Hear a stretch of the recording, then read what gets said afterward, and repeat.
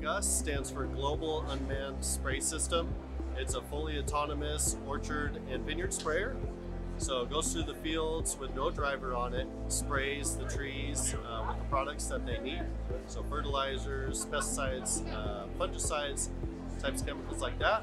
Also, we have an herbicide version of the machine that takes care of the weeds in a row in the fields.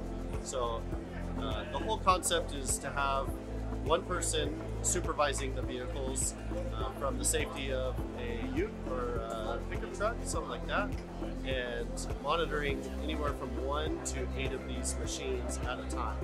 So very efficient, big solution for labor challenges where the lack of labor is an issue. And we're just very excited about bringing this machine to more parts of Australia and helping Australian growers with their labor problems. In addition to labor challenges, GUSS is also a very big solution for precision agriculture. So being fully robotic, controlled by a computer, the precision that it sprays with is just phenomenal.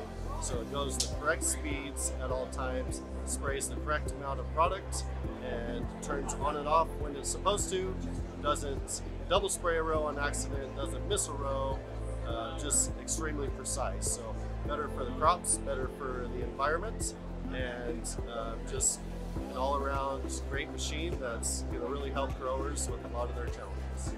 Now, we've been in partnership with GUSS for just over a year, and the partnership has been a fantastic example of what two companies can accomplish when you come together in a very highly aligned and strategic manner.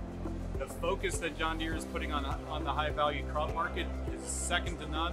It is there to stay, and with a company such as GUSS being able to tackle a lot of solutions, resolve a lot of problems that exist for growers today in that high-value crop space.